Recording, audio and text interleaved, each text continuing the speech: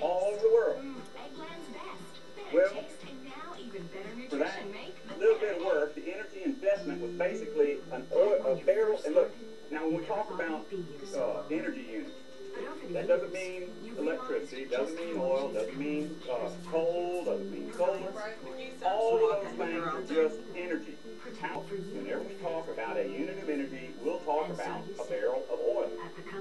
Now, we may be talking about solar, or the amount of energy a barrel of oil will get you as compared to how much energy you can get out of solar, but our units will be barrels of oil.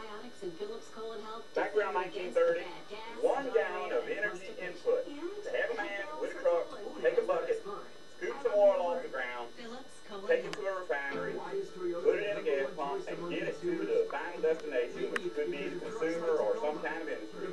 It took 1 barrel of oil energy input to extract 100 barrels of oil output. Do you understand that ratio? That's what you call the convenience. That's convenience. Now, this big oil spill they just had out here in the Gulf of Mexico, I don't know how many people know this, but that well was 7 miles deep. The oil you can get at 6 miles would just run out pretty quick, so you go another mile deeper, and just that way you set your machine up one time and get to run it for a while. Well, there's a problem with that. The machine, which has its limits, which is getting that oil out at 7 miles down, requires humongous amounts of energy to build. Then you have to man it. You know, we're not talking about a man with a bucket anymore. We're talking about a 100-man crew.